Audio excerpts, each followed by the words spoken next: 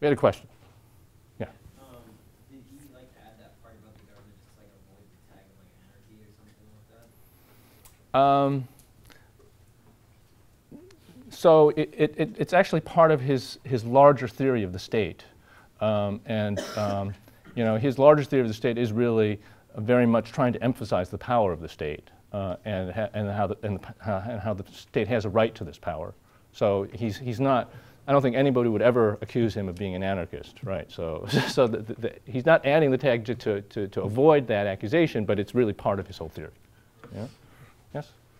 Was Hobbes arguing that language was the key motivator for allowing people to transfer skills between one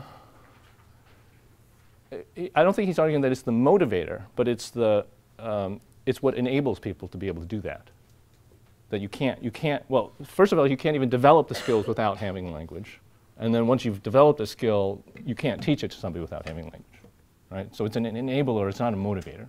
Because I think that's sort of weird because animals can teach each other how to do skills between each other, but they can't necessarily communicate with each other with language. Right, okay, that's a good objection to what Hobbes is saying. But we can talk about that, we'll be talking about this issue of animals again. Right, but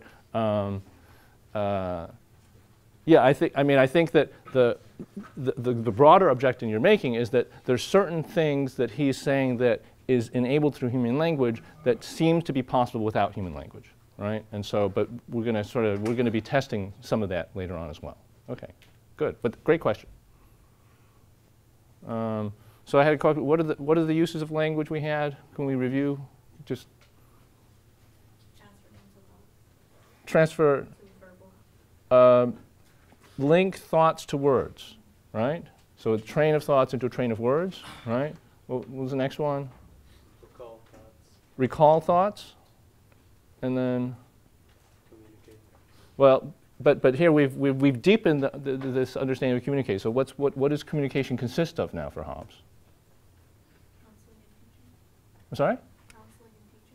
Well, okay, so yeah, he had a list of things, right? So counseling and teaching, helping, and what was the third one? It was pleasure, right? And yeah, but we had this idea that the word serves as this mark of remembrance, and it also serves a mark of commonality between two people that allows them, each having their own thoughts, to be aligned with each other's thoughts, right? And so that's the key. I think that mark of remembrance is really important for how he's thinking this through, right?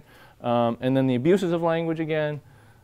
The basic abuse of language primarily is, yes? Deception, or some lack of correspondence between thought and word, right? Breaking that link in some either as an error or as a deception, right? So that's the key one, and then obviously and additionally he's talking about how words can hurt people, right? Okay, so other questions before we continue? All right, good. So